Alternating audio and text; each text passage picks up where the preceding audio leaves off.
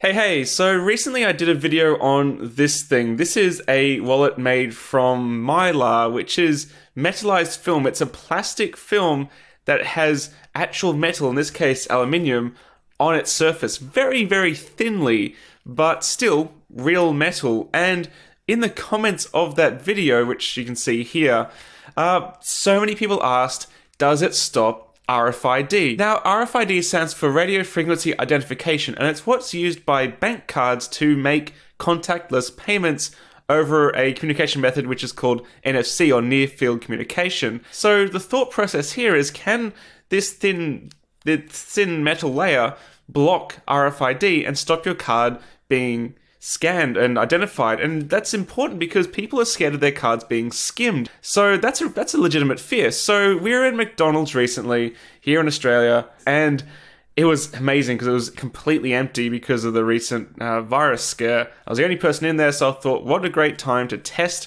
that theory. So I put just one card in the wallet, and this is what happened.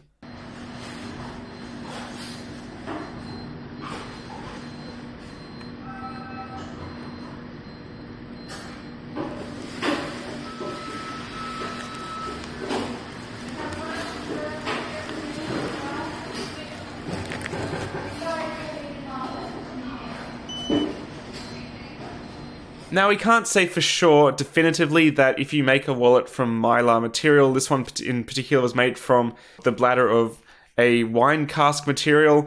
Again, I go into it in the video.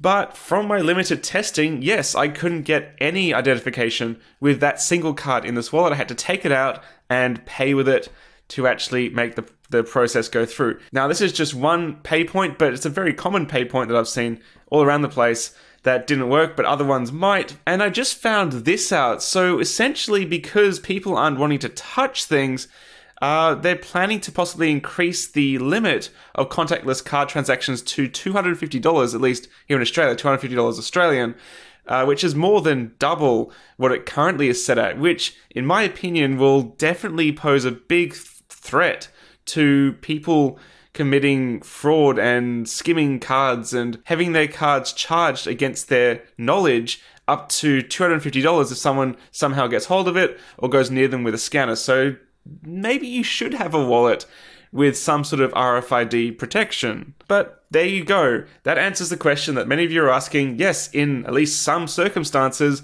a wallet made from Mylar metallized film style material with a thin coating of aluminium on plastic can stop RFID communications. So yeah, there you go, guys. Thanks for watching, and I look forward to seeing you again very shortly. Catch you later, guys. Bye.